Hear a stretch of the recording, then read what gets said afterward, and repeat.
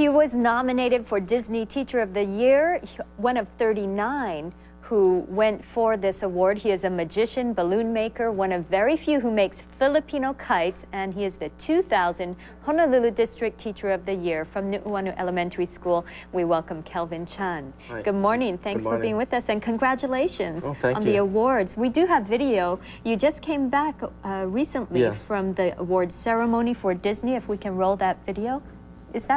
What is that from your class, that's actually? from my class. Okay, you are a computer technology teacher. And are we going to be seeing any video from the awards ceremony? No, this is just a clip that they took from my class. Okay, and they showed it on air on the Disney Channel. Wow, that's wonderful.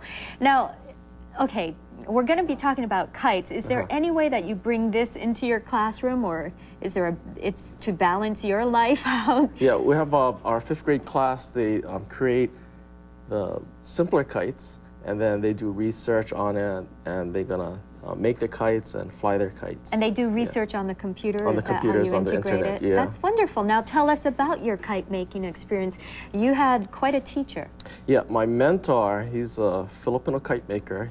He said the Chinese, when they immigrated to the Philippines, they learned the art of kite making. And then about 10 years ago, I got this State Cultural Arts Foundation's grant, and he taught it to me, this art.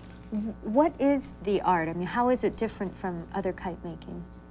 Well, it starts off with a traditional, it's bamboo, and it's shaved, and everything is symmetrical and well balanced. Usually when people think about kites, they think about kites with tails. The tail is there to balance, but the tail for this kite is this bottom portion of the kite.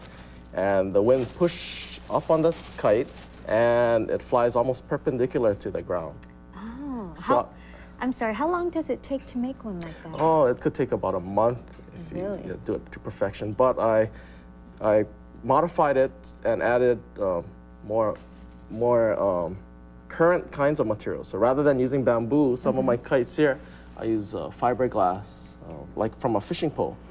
And then in the past, the traditional method was to use tissue paper or rice paper. So over here I have ripstop nylon and taffeta nylon. I also have mylar and incorporated current materials, modernized materials. That's wonderful, and they're going to be on display, and you're going to actually be making some at the Academy of Arts? They'll just be on display, and I'll be showing them. You'll be there? Yeah. Okay, Academy of Arts, do you know what time? From 1 to 5, but I'll be there about 3 to 4:30. On Sunday? On Sunday. Thank you so much. These are beautiful. Excuse me. I am just so in awe. They are beautiful, and wonderful work in the classroom as well. Thank you. Congratulations. It's 5:58. We'll be back with more Good Morning Hawaii with all our top stories starting now.